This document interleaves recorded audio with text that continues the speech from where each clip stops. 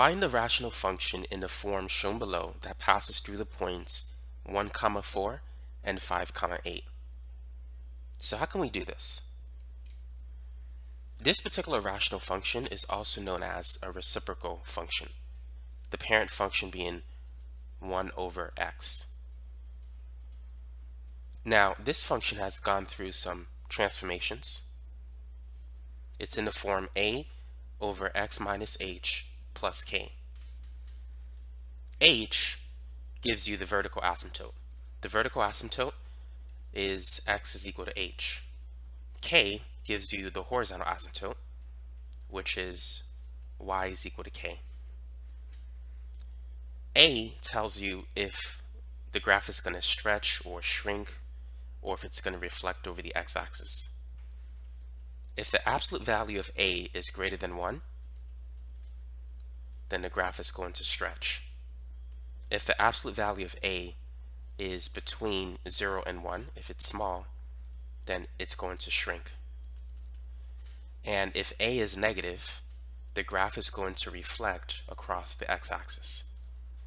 So those are some properties that relate to reciprocal functions in that form. Now, for those of you who want to see a graph, here's how it's going to look like. So we're going to have a vertical asymptote at x equals h, whatever h is. In this case, h is 3, so that would be x equals 3. And we'll have a horizontal asymptote at y equals k. Let's extend this. And if a is positive, the graph is going to look like this, or something to that effect. If a is negative, it's going to reflect, and it's going to look like this. So those are some general properties of reciprocal functions, which is a type of rational function. But let's focus on the problem at hand.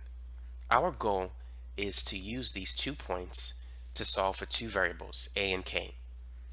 Once we get the values of a and k, we can plug them back into the formula, and that will be the rational function that fits these 2 points, or that passes through those 2 points.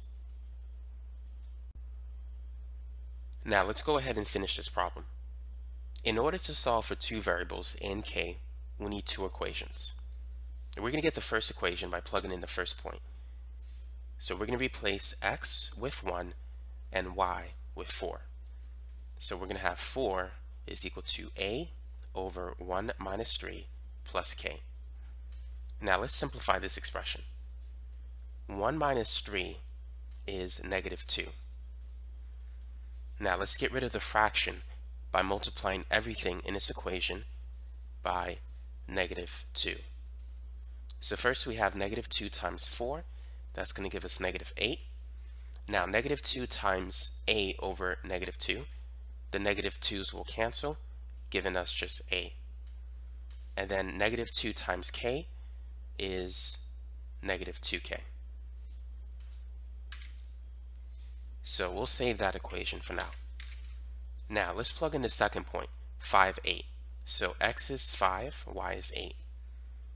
So we're going to have 8 is equal to a over 5 minus 3 plus k. 5 minus 3 is 2. Now we're going to do the same thing that we did before, but this time we're going to multiply everything by positive 2 instead of negative 2. So 2 times 8 is 16. 2 times a over 2, the 2's will cancel, giving us just a. And then finally 2 times k is 2k. So here are the 2 equations that we have with the variables a and k. So we have a system of 2 linear equations, and we're going to solve by elimination, or the addition method. So let's write these 2 equations on top of each other.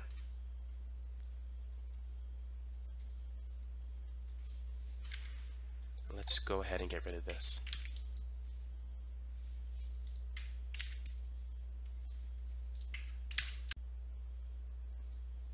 Now let's add the two equations.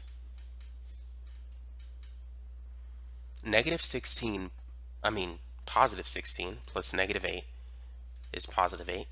A plus A is 2A. 2k plus negative 2k, they will cancel to 0. So now we have 8 is equal to 2a. So let's divide both sides by 2. 8 divided by 2 is 4. So we have a is equal to 4. So now that we have the value of a, we can calculate k.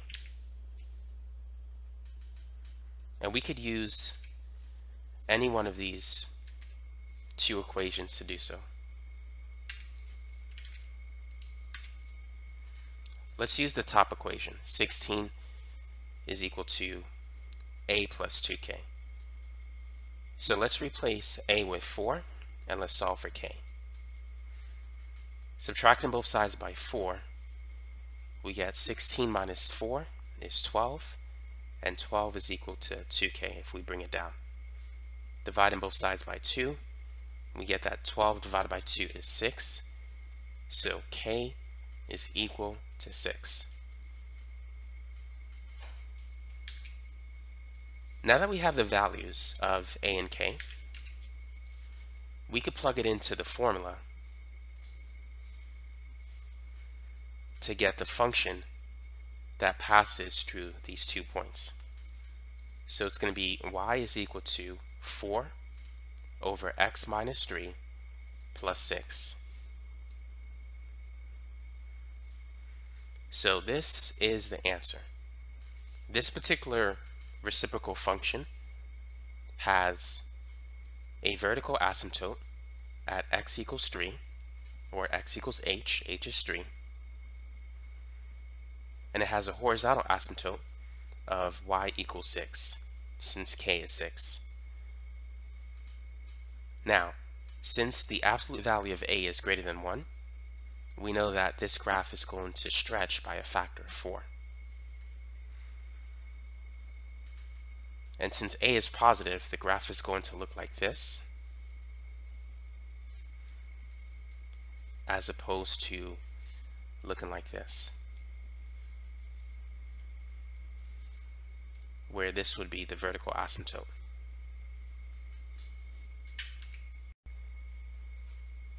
Now sometimes it might be good to check your work to make sure you have the right answer.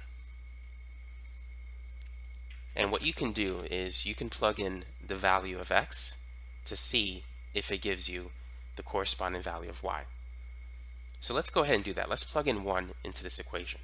So y is equal to 4 over 1 minus 3 plus 6. 1 minus 3 is negative 2. 4 divided by negative 2 is negative 2. Negative 2 plus 6 is 4.